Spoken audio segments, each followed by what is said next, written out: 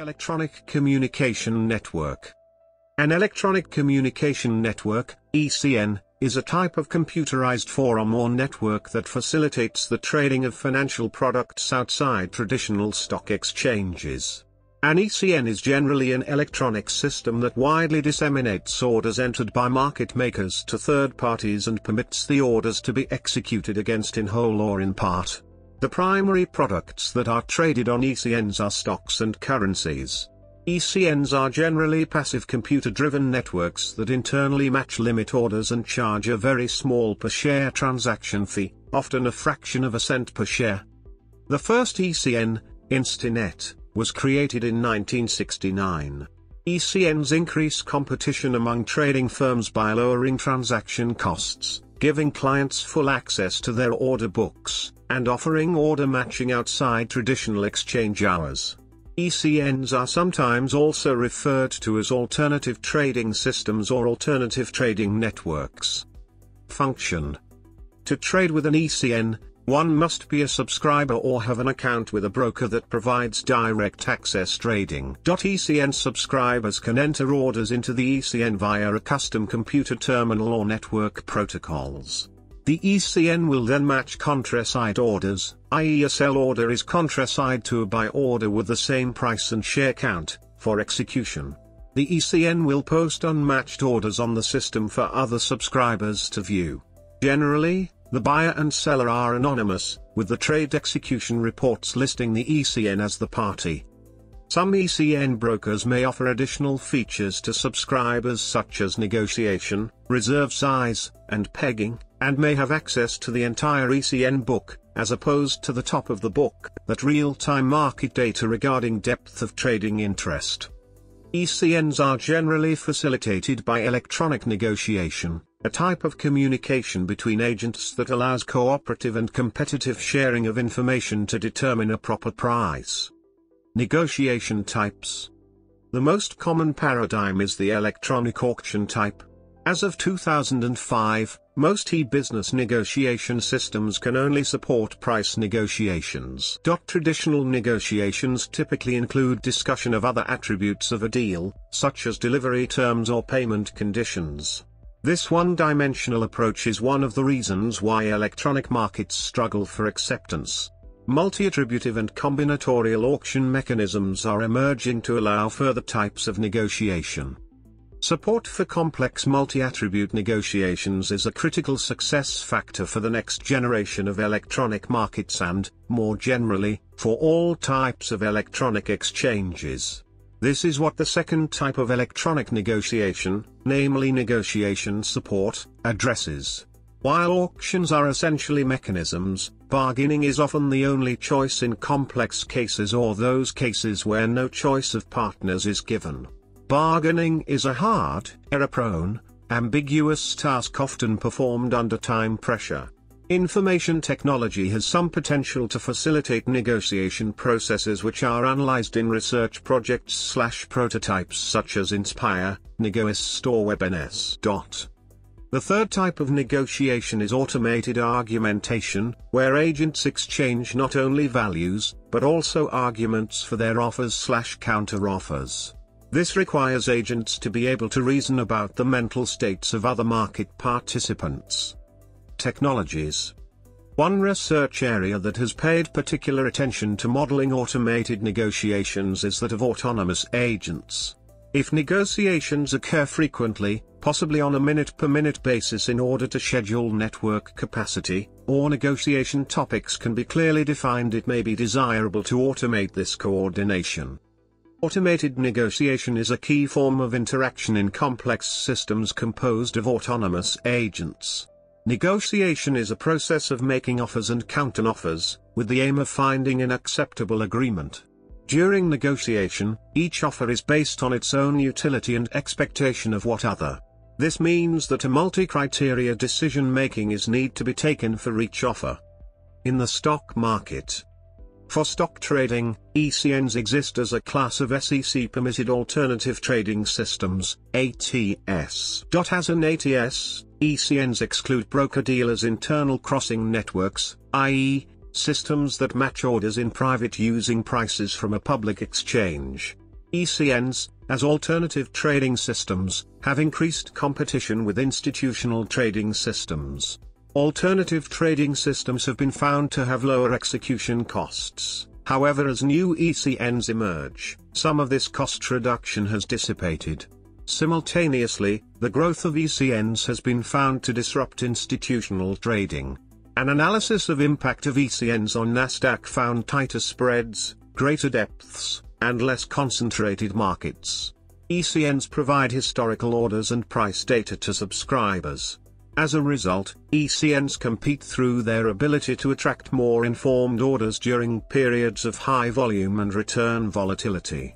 Today ECNs capture 40% of the volume in Nasdaq securities, and are considerably changing the securities trading market. Hendishat. ECNs have influenced the stock market by eliminating dealer functions in order matching. With the automation of orders on mass scale, the role of intermediary traders has been reconfigured. While the ECNs don't execute decision-making algorithms to the extent of algorithmic trading, nevertheless they have impacted the role of human traders in financial exchange. Fee structure. ECN's fee structure can be grouped in two basic structures, a classic structure and a credit, or rebate, structure. Both fee structures offer advantages of their own. The classic structure tends to attract liquidity removers while the credit structure appeals to liquidity providers. However, since both removers and providers of liquidity are necessary to create a market, ECNs must choose their fee structures carefully. In a credit structure, ECNs make a profit from paying liquidity providers a credit while charging a debit to liquidity removers. Credits range from $0.002 to $0.00295 per share for liquidity providers, and debits from $0.0025 to $0.003 per share for liquidity removers. The fee can be determined by monthly volume provided and removed, or by a fixed structure, depending on the ECN. This structure is common on the Nasdaq market. Nasdaq price list. Traders commonly quote the fees in millicents or mils. For example, $0.00295 is 29.5 mils. In a classic structure, the ECN will charge a small fee to all market participants using their network, both liquidity providers and removers. They also can attract volume to their networks by giving lower prices to large liquidity providers. Fees for ECNs that operate under a classic structure range from $0 to $0.0015, or even higher depending on each ECN. This fee structure is more common in the NYSE, however recently some ECNs have moved their NYSE operations into a credit structure. Currency trading. The first ECN for internet currency trading was New York-based Matchbook FX, formed in 1999. Back then, all the prices were created and supplied by Matchbook FX's traders/users, including banks, within its ECN network. This was quite unique at the time, as it empowered buy-side FX market participants, historically always price takers, to finally be price makers as well. Today, multiple FX ECNs provide access to an electronic trading network, supplied with streaming quotes from the top-tier banks in the world. Their matching engines perform limit checks and match orders, usually in less than 100 milliseconds per order. The matching is quote-driven, and these are the prices that match against all orders. Spreads are discretionary, but in general multi-bank competition creates 1 to 2 pip spreads on USD majors and Euro crosses. The order book is not a routing system that sends orders to individual market makers. It is a live exchange type book working against the best bid/offer of all quotes. By trading through an ECN, a currency trader generally benefits from greater price transparency, faster processing, increased liquidity and more availability in the marketplace. Banks also reduce their costs as there is less manual effort involved in using an ECN for trading. History. The term ECN was used by the SEC to define any electronic system that widely disseminates to third parties orders entered therein by an exchange market maker or OTC market maker, and permits such orders to be executed against in whole or in part. The first ECN, the Instinet, was released in 1969 and provided an early application of the advances in computing. The spread of ECNs was encouraged through changes in regulatory law set forth by the SEC, and in 1975 the SEC adopted the Securities Act's amendments of 1975, encouraging the linking of all markets for qualified securities through communication and data processing facilities. ECNs have complicated stock exchanges through their interaction with Nasdaq. One of the key developments in the history of ECNs was the Nasdaq over-the-counter quotation system. Nasdaq was created following a 1969 American Stock Exchange study which estimated that errors in the processing of handwritten securities orders cost brokerage firms approximately $100 million per year. The Nasdaq system automated such order processing and provided brokers with the latest competitive price quotes via a computer terminal. In March 1994, a study by two economists, William Christie and Paul Schultz, noted that Nasdaq bid-ask spreads were larger than was statistically likely, indicating we are unable to envision any scenario in which 40 to 60 dealers who are competing for order flow would simultaneously and consistently avoid using odd eighth quotes without an implicit agreement to post quotes only on the even price fractions. However, our data do not provide direct evidence of tacit collusion among Nasdaq market makers. These results led to an antitrust lawsuit being filed against Nasdaq. As part of Nasdaq's settlement of the antitrust charges, Nasdaq adopted new order handling rules that integrated ECNs into the Nasdaq system. Shortly after this settlement, the SEC adopted Regulation ATS, which permitted ECNs the option of registering as stock exchanges or else being regulated under a separate set of standards for ECNs.